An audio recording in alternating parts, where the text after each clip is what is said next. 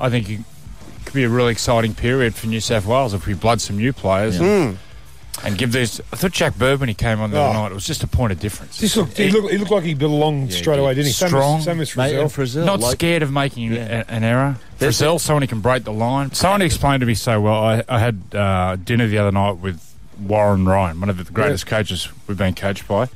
And he said, look, rugby league, you break it up into three sort of qualities. He said you got your workers, you got your creative players, and you got your strike players. He said your workers get you into an area where your creative players take over and make room for your strike players. At the moment, we're not doing that with New South Wales. No, it's not. The workers are going into the creative players and suffocating them.